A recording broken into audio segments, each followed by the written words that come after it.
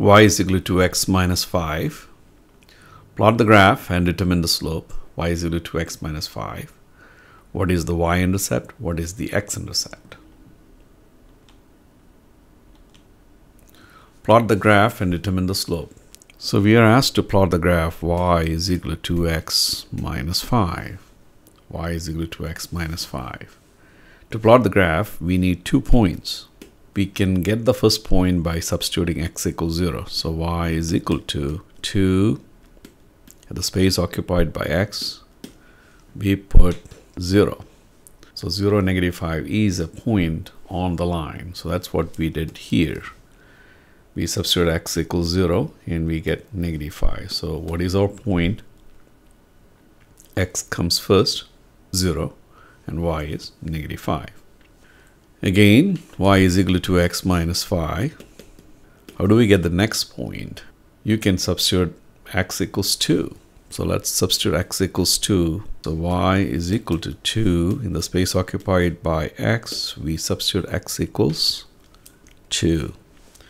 What is 2 times 2? It is 4. So what is 4 minus 5? Negative 1. So what is our point? Our point is x comes first. Y is negative 1. So we have 2 points, 0, negative 5 and 2, negative 1.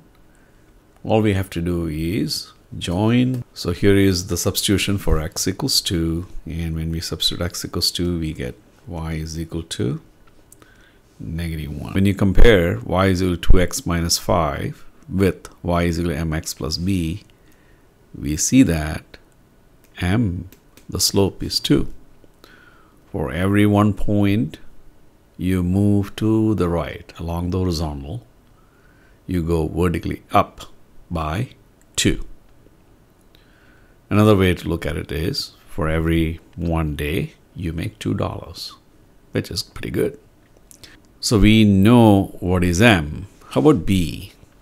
2x minus 5. 2x minus 5 is the same as 2x plus negative 5. So when you compare y is equal to mx plus b and y is equal to 2x plus negative 5, we see that b is equal to negative 5.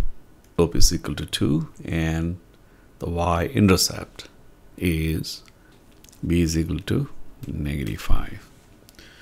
So we have m is equal to 2, b is equal to m is equal to 2, slope is equal to 2, y-intercept is negative 5. We have one of the points 0, negative 5, and the other point is 2, negative 1. So we can join those two and get a line. How do we get the y-intercept? For the y-intercept, you set x equals 0. So when you substitute x equals 0, we get 0, negative 5. For the x-intercept, set y equals 0. So y is equal to 2x minus 5. For the x-intercept, you have to set y equal to 0. What is x-intercept? That is the point where the graph touched the x-axis.